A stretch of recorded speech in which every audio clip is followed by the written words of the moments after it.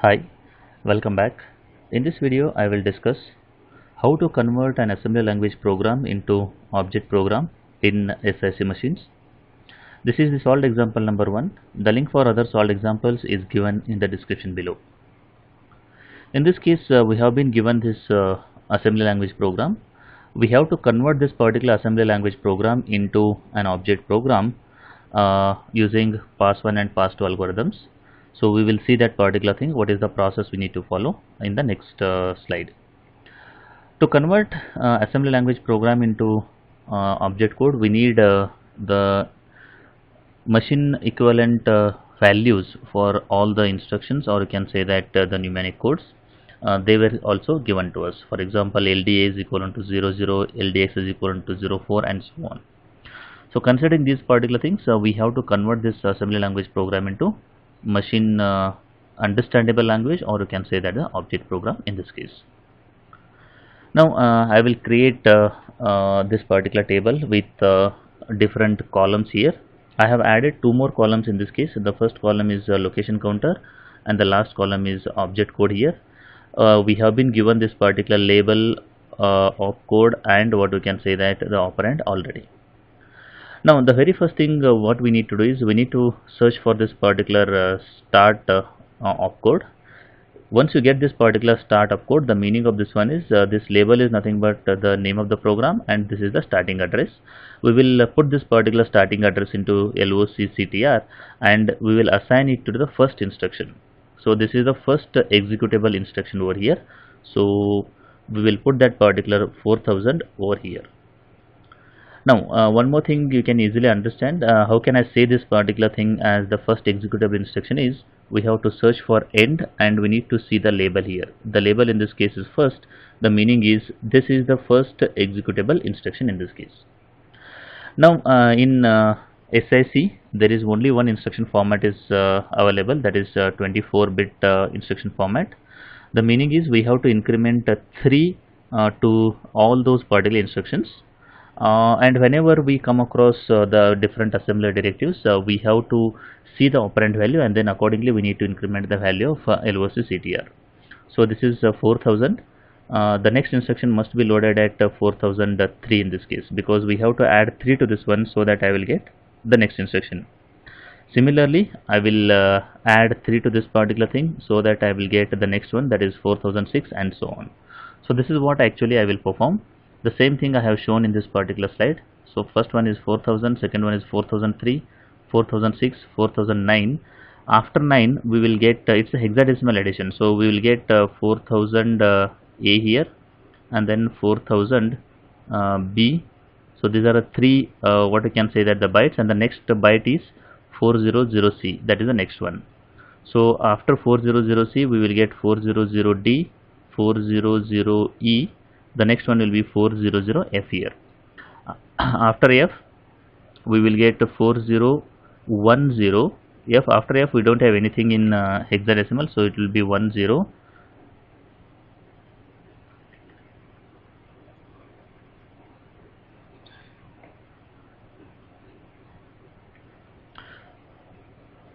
Okay, after this we have to add 3 to this particular F here. So if I add 3 to this one, it will become first of all 4010 and then 4011. The next one will be 4012. If I add 3 to this one, it will become 4015. Now from here to here, if you want to get this number, we have to be very careful. Till here all of them are the instructions. The instructions are 3 bytes in length, so we have added 3 to this particular thing. But when you come across this particular thing, this particular line, the line number line has RSUB. The meaning of this one is I am trying to reserve 2000 bytes here, 2000 words actually, 2000 words in this case. 2000 words is equivalent to, you can say that 2000 into 3 which is equivalent to 6000 bytes. Now what I supposed to do is I have to convert this 6000 decimal number into hexadecimal. I think it will become 1770 in terms of what we can say that hexadecimal equivalent. Now I have to add this particular thing over here. 4015, I will write it here. 4015 we have. To this one I will add 1770. It will become 5 as it is. 7 plus 1 it is 8. 0 plus 7 it will be 7, and 4 plus 5 it will be 4 plus 1 it will be 5 here. So the next number or the next location counter is 5785 in this case.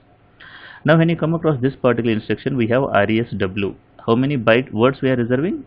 3 words. 3 words, not 3 words, 1 word, that is nothing but 3 bytes. So I will add 3 to this one so that I will get the next one, that is 5788 here. Next, this is a word. Word means I am not registering, I am creating a character constant. The value of that particular constant is 0 in this case. So again it is a word constant, so it will be 3 bytes I have to add. Word means 3 bytes, so I will add 3. I will get this particular B here. After 8 we will get 9, and then we will get A. After that we will be getting B here.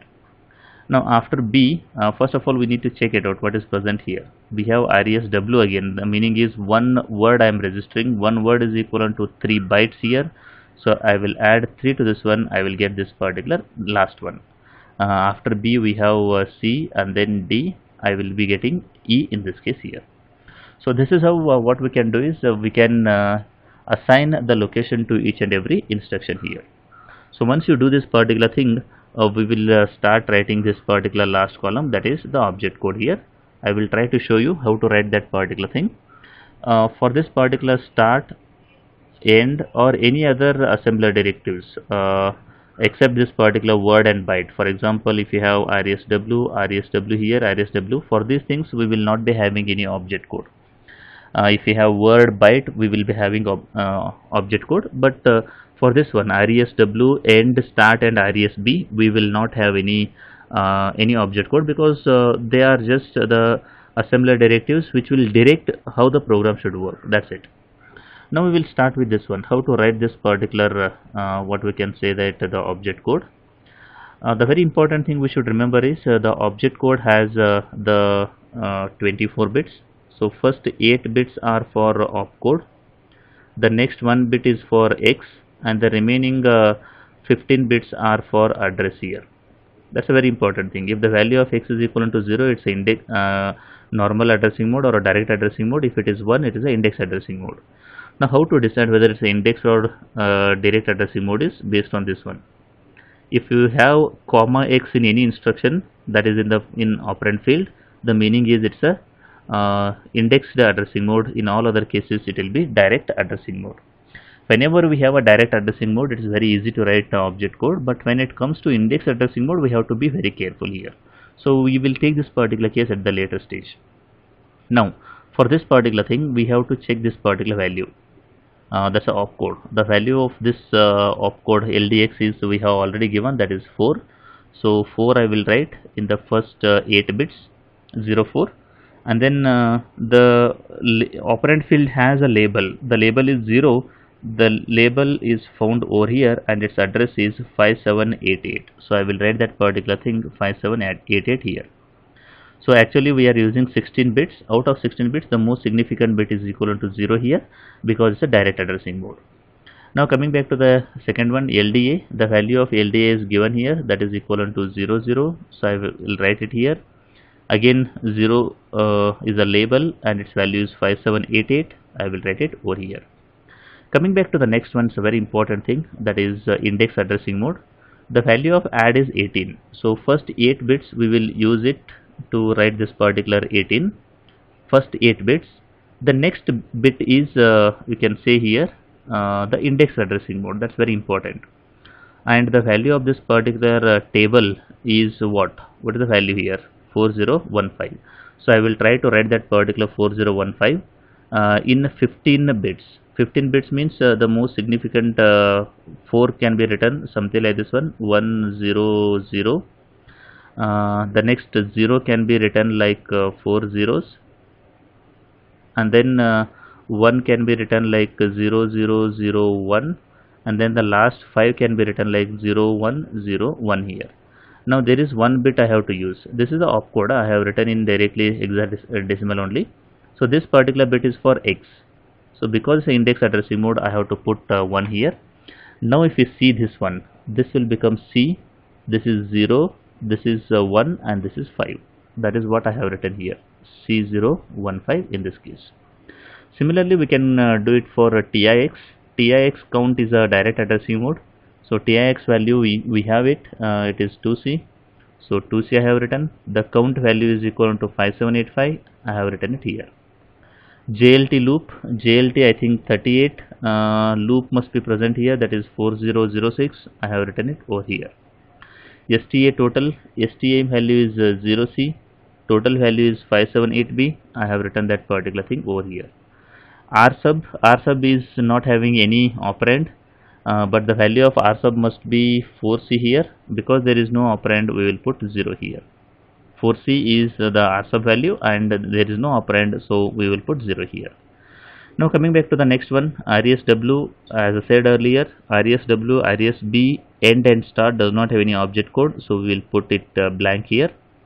Word, we are creating one integer constant. The size of this particular integer constant is 3 bytes and its value is 0 here, so 0 0 0, that's a 3 bytes representation of 0 here. For this one again we don't have any object code, for this one we don't have any object code here. So this is how actually we can convert instructions into object code.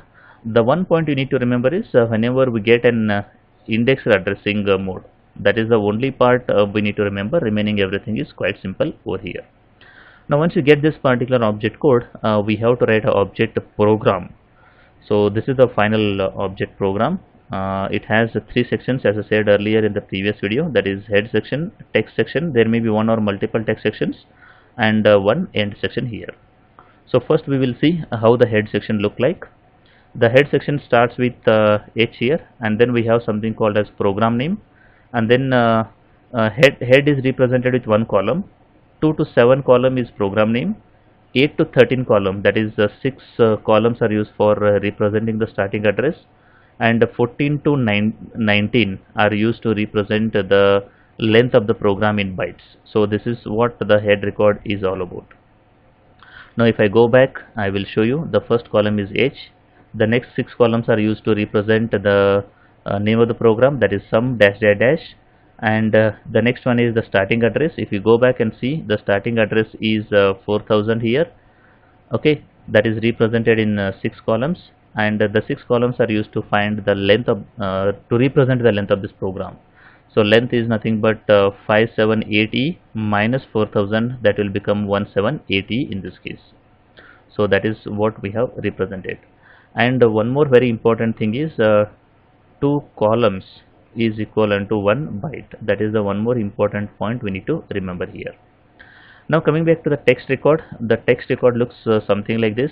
The first column is T, 2 to 7 is the starting address of that particular text record, because if you have multiple text record, what is the starting address within a text record we need to mention here. 8 and 9 will represent the length of that particular text record, and 10 to 69 will represent the actual object code here. So for total 69 column, out of that first 9 columns are for T, starting address and length. So 10 to 69, that is 60 columns are used to represent the object code in this text record here. So that is the maximum one. If you have more than 69, you can create one more text record, or if you want to create a text record in between also, you can do it, but you have to mention this particular length very carefully in this case. So I will show you. The first one is T, the starting address is 4000, but we have to use 6 columns here. I will tell you how to write this particular 15 later. The object codes are, you can see here, we have object codes here. This is the first one, second one, third one, fourth one, fifth one, sixth one, and seventh one. I have written up to 7th one here, up to 4 zeros. So 7 object code I have written. One object code needs how many columns? 6 columns. So total number of columns required are 7 object code I have written. Every object code needs 6 columns. So the total number of columns are 42. 2 column is equivalent to 1 byte, means 42 columns is equivalent to 21 bytes in this case. Now if you want to represent 21 in hexadecimal, the hexadecimal equivalent of 21 is 15 in this case. So that is what will come and sit over here. Now we have a few more what we can say that the object codes remaining. This is the one more remaining. Everything is already written. So this is text. The address of this particular one, the address is over here. This is starting address of this text record. That is what I have written here, and there is only one object code, 6 columns. 6 columns is equivalent to 3 bytes. Okay, so that is nothing but 3 here. And finally we will write the end record. End record is E followed by the starting address of that particular the first executable instruction, or you can say that E followed by the address of the first executable instruction. First executable instruction is 4000 in this case. So this is how we will write the object program.